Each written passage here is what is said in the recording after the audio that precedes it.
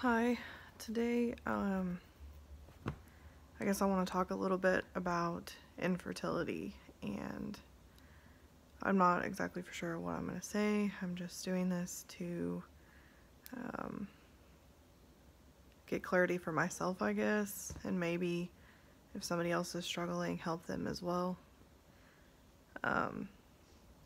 I was a week late on my period, which never happens. I'm pretty consistent with my cycle. It's not very often that I'm late. The only other time that I have been late on my period, I was pregnant. That was about a year ago. We've been dealing with infertility for 9 years now. I had worked it up in my mind that I was pregnant again. Lots of symptoms similar to being pregnant, like sore breasts, very bloated, tired, moody. Took a pregnancy test on the day my period was due because I was so convinced I was pregnant, and it was negative, and I chalked it up to maybe I was testing too soon. So I tried to stay positive. Day 4 of no period, I thought, okay, I'm going to take another test. It was negative. I thought, maybe I'm just testing too soon. Maybe I ovulated late. Today I woke up and took a test. I would be 5 weeks pregnant today if I was pregnant. It was negative. I still haven't gotten my period, but I have started spotting. And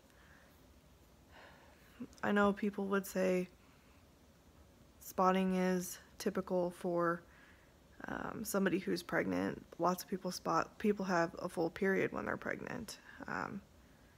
I just feel like I'm not pregnant. I always spot before I get my period. Always. And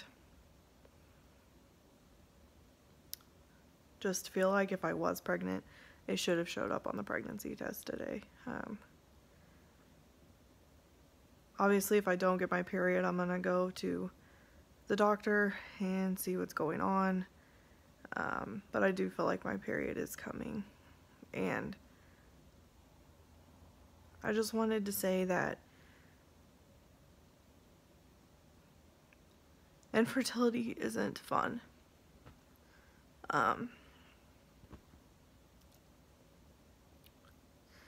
It's hard for anybody that's going through it or anybody that has went through it. I think that most people can relate. Most months I'm okay with getting my period. Like I said, I've been doing this for 9 years now. I get the fact that most months I'm gonna get my period, and that's just how it is. But for my period to be late and to convince yourself that you're pregnant and then not be, that's when it starts to play tricks on you, and it's hard on you and your mind and your body and your spouse, because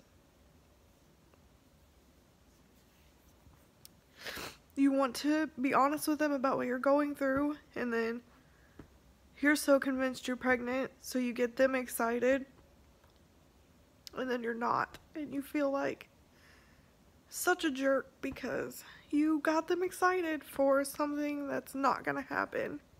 And I should have just kept it to myself and not done that to him, because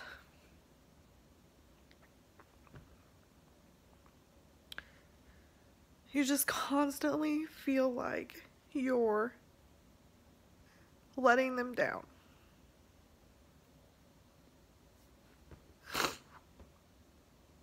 They should go find someone else, somebody who's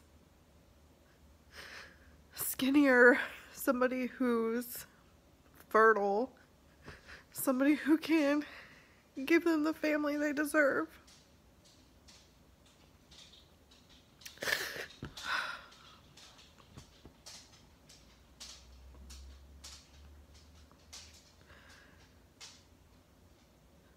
I don't know what I'm getting at here other than I'm just trying to be honest about my day and this journey, and I don't know if we're ever gonna have a baby. A few years ago, I would have said 110% we will get pregnant, and I feel like I'm meant to be a mom, but I guess on days like today, when you see that negative pregnancy test, you just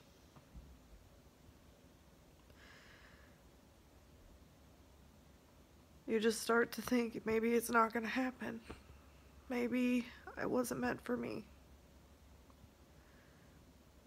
Maybe I won't ever be a mom. I don't know.